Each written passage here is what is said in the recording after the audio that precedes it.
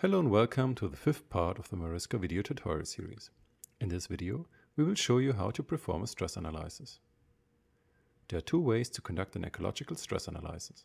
You can either assess the stress level of each key ecological attribute that you have created specifically for the ecosystems and their components. Or you can formulate generic stresses that can then be linked to the key ecological attributes.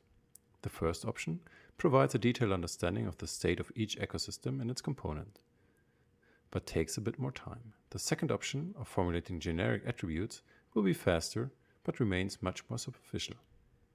You can always come back and revise and deepen this step if needed.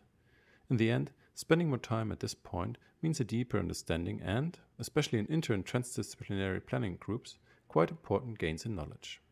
In this case, we will evaluate the stress level of the key ecological attributes.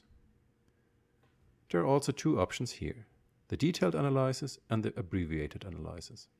In the detailed analysis, the current criticality of each key ecological attribute is determined based on the scope, severity, and irreversibility, or permanence. In the abbreviated analysis, the current criticality is determined directly. We opt for detailed analysis. In the first step of the analysis, the scope, severity, and irreversibility are determined. Each evaluation criterion is divided into 4 groups. The evaluation criteria can be found in the MARISCO manual or on the MARISCO homepage. To make an evaluation, simply click on the desired field. By clicking again, you can undo the evaluation.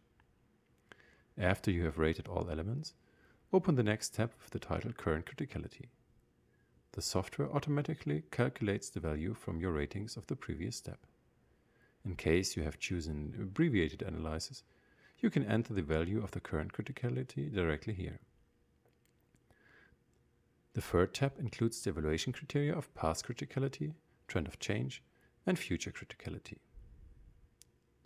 Finally, the fourth tab determines the knowledge and manageability. It is important to save your results, otherwise they may be lost. Your evaluations are also automatically transferred to the systemic situation model.